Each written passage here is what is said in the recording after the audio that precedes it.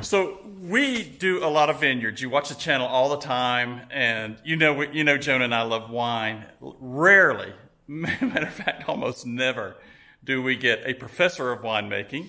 Thanks, we appreciate it. That's generous. But It is not. It is not. This guy is really amazing.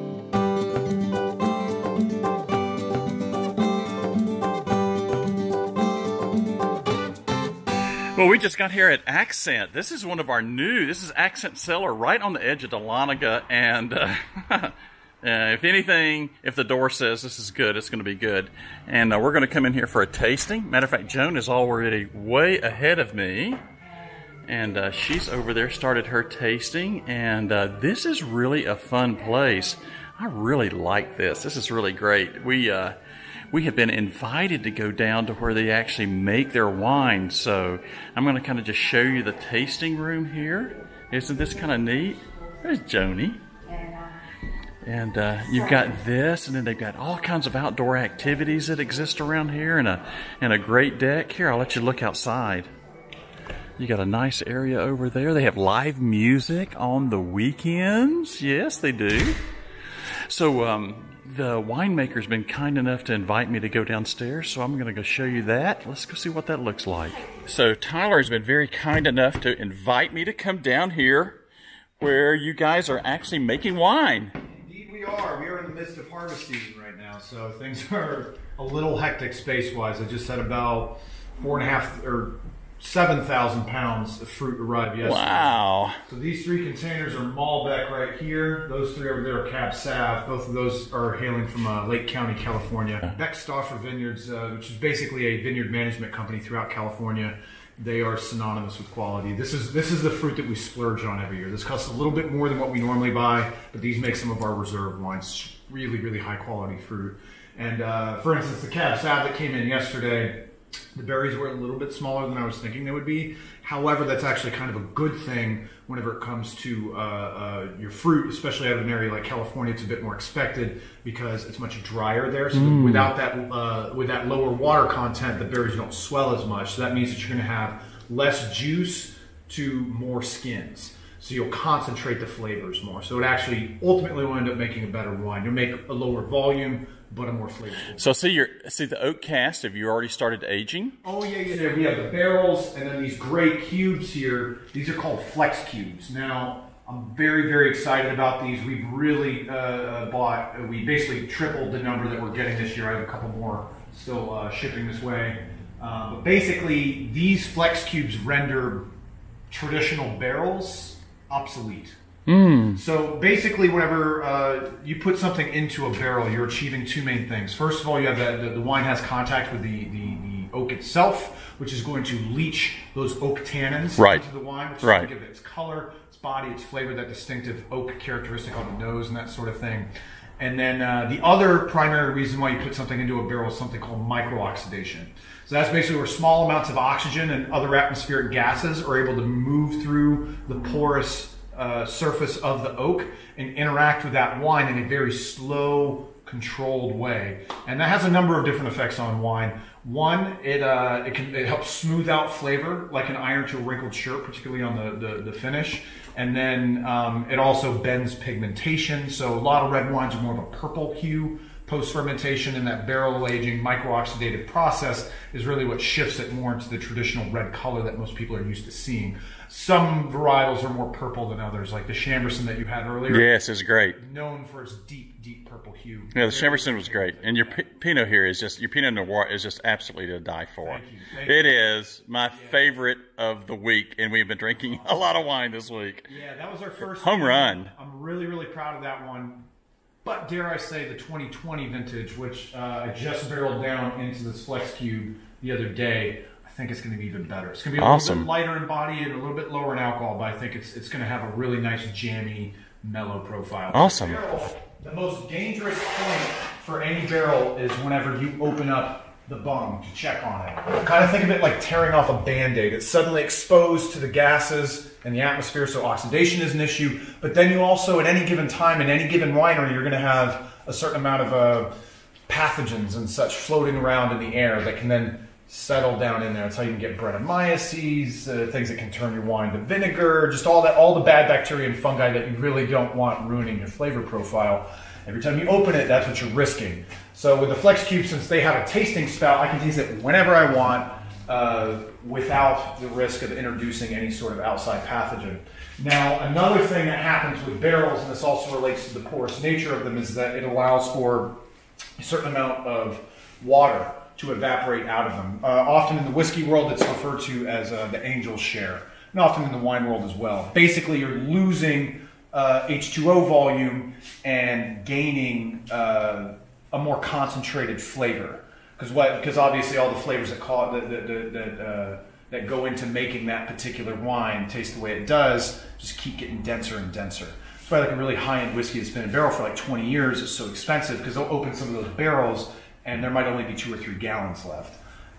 Generally, depending on the rate of, or how high your humidity is in your barrel aging area, that's ultimately what dictates the rate at which it evaporates. So it can be anywhere from 1 liter to 1.5 liters per month. So it can be quite a bit of volume. Now with the Flex Cubes, they actually do not allow for water to leave it, so you don't lose your volume. Now, then you might be asking, then how do you concentrate the flavors? Well, normally what we will do, and this just kind of depends on the winemaker and what sorts of styles they are and how they handle things. What we'll do is at processing, more often than not, we will bleed a bunch of juice out of it before fermentation, and then take that juice and you turn that into rosés. And what's left behind is a higher skin to juice ratio, thusly concentrating. So we concentrate on the front end rather than expecting the barrel to do that concentrating for us. That's basically the idea for us. Also, some people that do have barrels will still top them. So as it's losing volume, you'll come back every 2-3 months with ideally that same vintage of wine. Sometimes you run out, so you'll end up with like 2%, 1% of another wine that you just have to top it back up so that you can reduce that empty space and thusly your risk for any sort of off flavors due to bacteria and such. But yeah, and then also one of the big selling points of these Flex Cubes, and what really will ultimately in the long run render barrels obsolete, really the more accurate term there would be unsustainable, is that whenever you have one of these oak trees, like take I don't speak French, I'm sure I'm butchering the pronunciation, but I've always heard it pronounced Cadou. Basically it's an oak forest in France. It's where some of the one of the preeminent regions for growing some of the finest French oak trees for the best oak barrels. And basically it takes 7 generations to grow one of those trees. And whenever you cut them down, best case scenario, you might yield 4 barrels, maybe 5. On average, you yield 2 barrels per tree. And they're only harvesting 1% of the forest each year, so it's able to regenerate itself. Whereas if you're talking about these Flex Cubes versus a barrel, you can get enough staves for hundreds of Flex Cubes, right? Because they don't have to be a super particular shape, and particular width, and particular grain direction for you to be able to turn it into a barrel stave. Versus for a barrel, obviously that's the case. Also with a barrel, at any given time, or really throughout the entirety of the barrel's existence, only about 25% of its surface area comes into contact with the wine. You have all this beautiful oak tannin on the outsides of these barrels that you have no way of leaching into your wines. So this is September of 2020. The wines that you're making now, when will they be ready? Depends on the wine. So this Malbec that's sitting right here, this is literally still just juice. This was just processed yesterday. And basically what I'm about to do right now is do a pH correction on it. So I'm going to be adding some tartaric acid to get that pH a little bit lower. And then once I have all the additions in there and I've integrated them, a little bit of elbow grease, I will pitch the yeast into it tonight and they'll begin fermentation. Hopefully they should start forming their cap within about 12 to 24 hours. And then basically as the fermentation is going on, anywhere from a week to 2 weeks, maybe on the high end. We prefer hot fermentations for our reds, so they tend to finish a little bit quicker in about a week. We'll come in probably twice a day, maybe 3, depending on just how hot the fermentations get. And basically, yeast is producing CO2 during that fermentation process and peeing alcohol. That CO2 is going to give all these grape skins buoyancy, so they'll float up to the top and form this dense cap. And that cap can get about a foot thick during peak fermentation. So basically, I'll pull this lid off twice a day and then come in with this punch down tool and basically just push it, mush it around, get all of those skins back into contact with the juice. That's partially because as that cap rises and dries out, bad bacteria starts to grow by resubmerging it into that alcohol environment. Even for the first 4 or 5 days, the alcohol is only like maybe 5-6%. That's enough to kill most bacteria that could cause a problem. So you want to resubmerge them down in there. Again, it's also about temperature control because the center of that fermentation can get really, really hot. I've seen some hit the better part of 90 degrees. Wow. The temperature of your fermentation, depending on your yeast strain, is going to yield different flavor profiles. If you want a really light, tropical sort of profile, typically you want to stick to the lower end of the range of a given yeast strain. And if you want, like us, specifically with our reds, you want that jammier, more like stewed fruit sort of flavor, you're going to have better results with that on the higher end of its temperature range. So somebody that would be coming to Accent to try this out, when will they be drinking this out of this vat right here? Well, we'll have to see it's tasting post-fermentation and stuff. Wine is not a recipe. It's reactionary to a certain degree because, I didn't know what this was going to look like until I opened that box. But roughly. It's kind of like Christmas, But when will a bottle be popped? Maybe 2 years. 2 years. What an investment in time. What an incredible investment in time. It requires quite a bit of patience to make it. Wow, that's amazing. I have a cap sat from last year in that Flex Cube that's been aging for about 12 months now, or about 10 months. That'll probably need to sit in there for another 2 years. Another 2 years. That's amazing. Also one of our reserve wines. So okay. That's a lot longer than what we'll typically do. Because then I have the Pinot Noir right next door. That one I'll probably pull out a container in a year. That's going to be more of a table Pinot, not a reserve, a little bit less intense, just nice, approachable, and ready to drink pretty much right out of the gate. And then in this Flex Cube that we started by over here, that has the reserve Pinot Noir. So that has about 1 barrel worth that will spend about 2 years in barrel. Amazing. So that'll be a higher price point and a bit more rich profile. Amazing. Overall. Well, thank you so much for your time. I appreciate it. So we do a lot of vineyards. You watch the channel all the time, and Joan and I love wine. Rarely, matter of fact, almost never, do we get a professor of winemaking. Thanks. We appreciate it. That's generous. But It is not. It is not. This guy is really amazing. And the thrill of being able, you drink a glass of wine and you go, oh, this is good, and it has this flavor profile or whatever else. But then to be able to come back here and see, it's not just a passion, it's really a love of the grape, and it's a love of the process, and then actually just that final product of making a good bottle of wine and just sharing it not only with clients but friends and family. Wow, what a treat. And to be able to come back here, thank you so much, and letting us see something like this and just in a vineyard or even just the winemaking process. It's an incredible treat. Really appreciate you inviting us back here. Thanks a bunch. Anytime. This never happens. This never happens. We've got something kind of unusual that's going to occur here. So what are we getting ready to do? Well, you caught me at just the right time. As I was saying back in the winery, we processed that Malbec juice yesterday, so it hasn't been inoculated yet. That's where you pitch the yeast into it and you begin the fermentation process. So we've got some raw Malbec juice from California.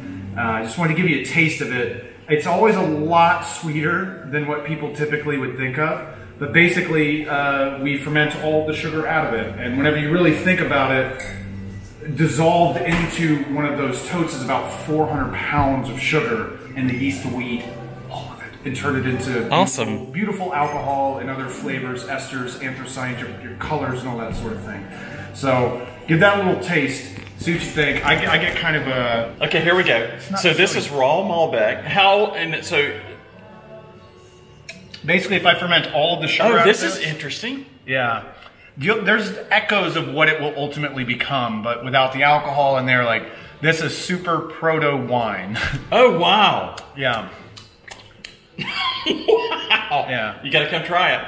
I wish apple juice from the store tasted like this, but it doesn't. That is amazing. And this will be wine in 2-ish, 3-ish years? Well, it'll be finished wine in 2-3-ish years. It will technically be wine in 2 weeks. Okay, technically, but nowhere near finished. Nowhere near finished. There's still a lot of polishing to be done. How incredible! Yeah.